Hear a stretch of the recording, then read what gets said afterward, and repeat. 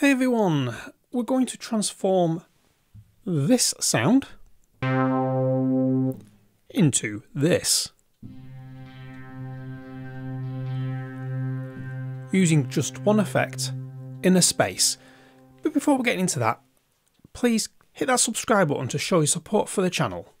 So let's begin by creating a simple patch. So to ensure we're starting from scratch, we're just going to go initialize patch, this utility, and just click that initialize patch thing, and we go to layer A and we get the wonderful source square bright that it always starts with, but we're going to use source square fat for this particular example. And what we're going to do is just enable the filter, leave the cutoff where it is, and bring the resonance just around about the same place so we get a bit of a squelchy sound. Now to thicken the sound, we're just going to add a bit of unison and drop it down an octave and move the depths around about just below halfway.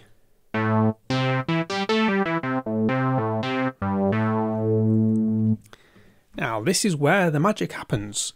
We're going to put an example of Innerspace onto the effects. Now as we're only using one layer, we can just use common for this particular example. So I'm just going to put Innerspace down, and that's under Creative Innerspace, and I'm just going to move this wet dry down to about 50%. Now for the first slot, we're going to put it on scatter, and I want liquid stream sonics drops 2, and on the second one I want noise machine. Now what Innerspace does, it imparts these particular sound sources onto your patch. So originally we get this, and now we get this. Just turn the output a bit so I'm not going to absolutely deafen you. So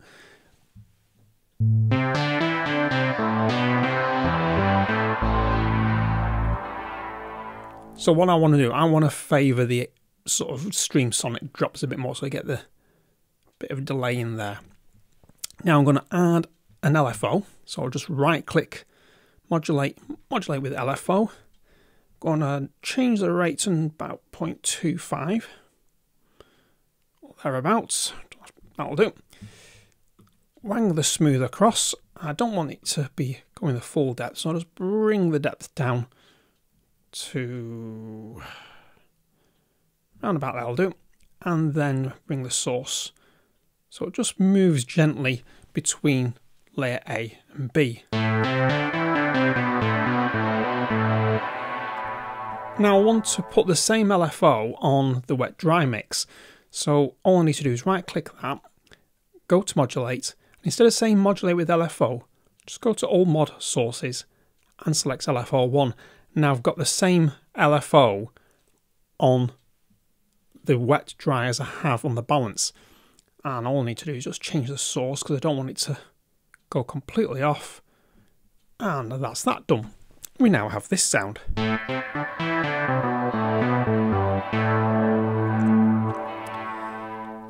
Although it's kind of cool, that's not the sound we had at the beginning, and because I'm aiming for sort of like a deep cinematic-y deep pad sound, you know, from cinematic style.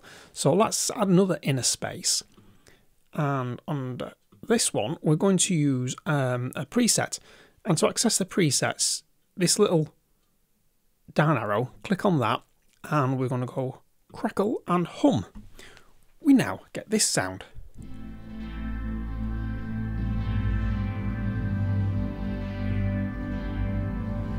Now I'm just going to turn the outputs up a little bit. We are a little bit top heavy on this layer, I've noticed. A bit trebly. So you can dampen that by just turning down the 5K a bit, turn the 10K down a bit, and then just broaden the Q. So that now tames the upper frequencies. Now if we put that back on now, we get this.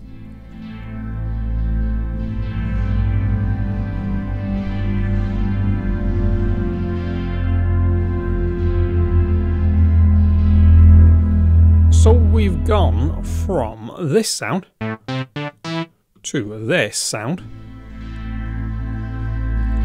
really, really quickly. But you know me, we're not going to stop there, as this works really well with wavetails with Omnisphere.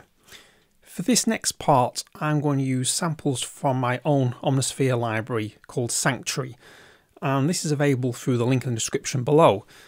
On the first layer, I'm going to go into Sample, and I'm going to click Empty. I'm going to whiz straight down to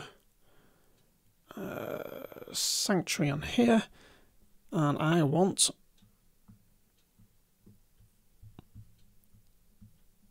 Sirius. Now, I'm just going to turn all these off because I don't want any filters and I don't want any unison on the moment, because this is a beautiful flute sound. Well, it does help if I turn the FX off, doesn't it?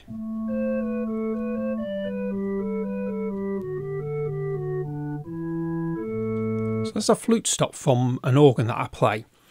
And if you don't know, I'm an organist as well as an electronic musician. So what I'm going to do now is just put on unison, and I'm just going to, instead of going down an octave, I'm going to put it up an octave.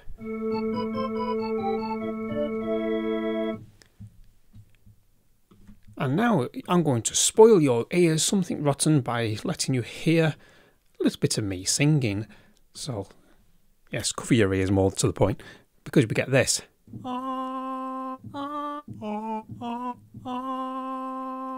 And as you go up the keyboard, you get the chipmunk effect.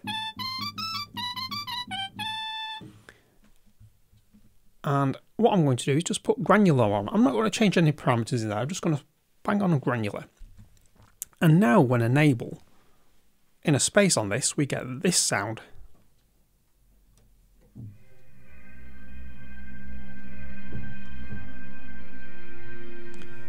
Sorry, I need to put the other layer on now.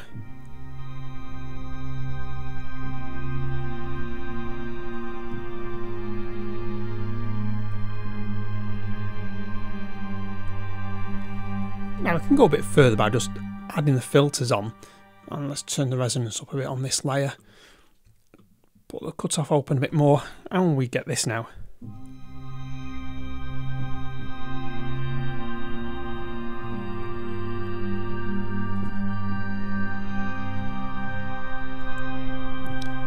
So we've gone from to this. Very, very, very quickly. So go ahead, experiment with what Innerspace can do for your sound. And in the meantime, stay creative, stay sonic, and I'll see you in the next one.